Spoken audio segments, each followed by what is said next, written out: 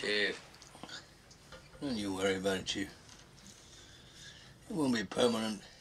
You want to see something permanent? Boom, boom, boom.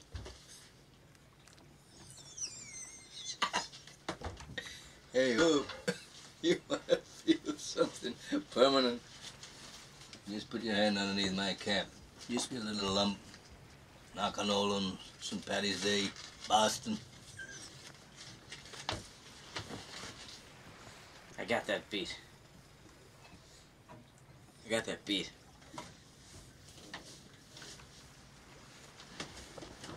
Some moray eel. Bit right through my wetsuit. Well, nope, no, listen, I don't know about that, but I entered an arm wrestling contest in an Okie bar in San Francisco. You see this? Now I can't extend that. You know why? Got to the semi-final, celebrating my third wife's demise. Big Chinese fella, he pulled me right off.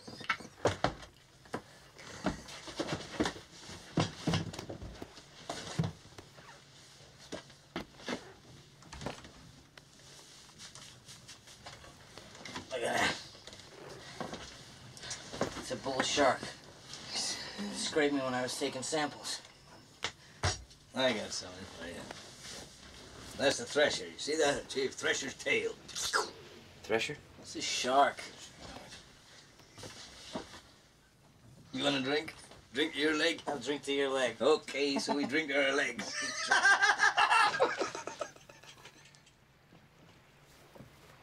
I got the creme de la creme. Right here. Hold on. Hey, see that? You're wearing a sweater. Right there. Mary Ellen Moffat. She broke my heart.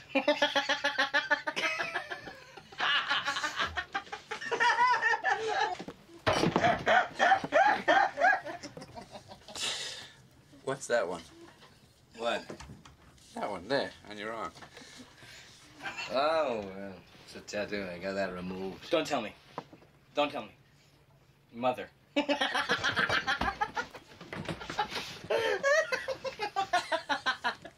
What is it?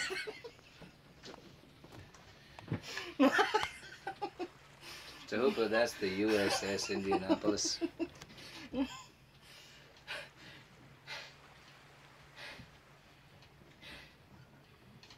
You were on the Indianapolis?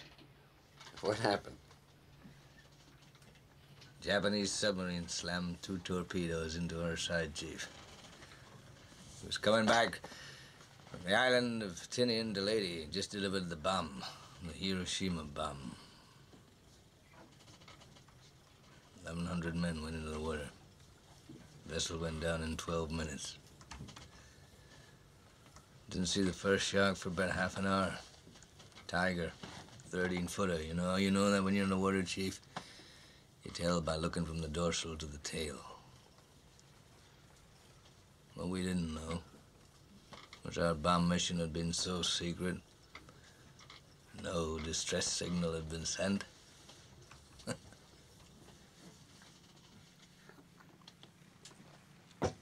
They didn't even list us overdue for a week. Very first light, Chief. Sharks come cruising. So we formed ourselves into tight groups. You know, it's kind of like old squares in a battle, like you see in a calendar, like the Battle of Waterloo, and the idea was, shark comes to the nearest man, that man he starts pounding and hollering and screaming. Sometimes the shark would go away. Sometimes he wouldn't go away. Sometimes that shark, he looks right into you, right into your eyes. You know the thing about a shark, he's got lifeless eyes, black eyes, like a doll's eyes. When he comes at you, he doesn't seem to be living until he bites you. And those black eyes roll over white, and then... oh, then you hear that terrible high-pitched screaming. The ocean turns red, and in spite of all the pounding and the hollering, they all come in and they rip you to pieces.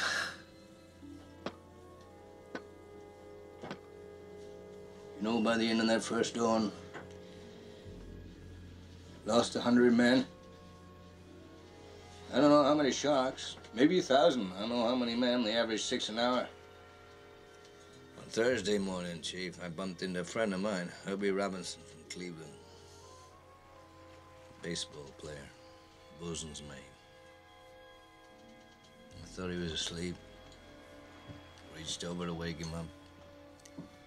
Bobbed up and down in the water. It was like a kind of top. Upended. Well, he'd been bitten in half below the waist. Noon the 5th day, Mr. Hooper, Lockheed Ventura saw us. He swung in low and he saw us too. A young pilot, a lot younger than Mr. Hooper anyway. He saw us and he come in low, and 3 hours later, a big fat PBY comes down and started to pick us up. You know, that was the time I was most frightened, waiting for my turn.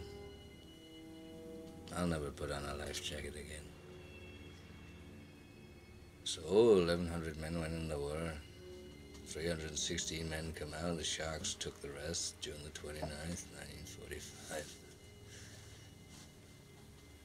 Anyway, we delivered the bomb.